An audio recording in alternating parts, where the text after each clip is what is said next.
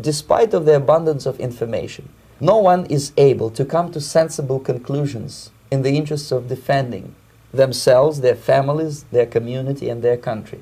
The demoralization process in the United States is basically completed already. Most of it is done by Americans to Americans, thanks to lack of moral standards. Exposure to true information does not matter anymore. A person who was demoralized is unable to assess true information. The facts tell nothing to him. Even if I shower him with information, with authentic proof, with documents, with pictures, even if I take him by force to the Soviet Union and show him concentration camp, he will refuse to believe it.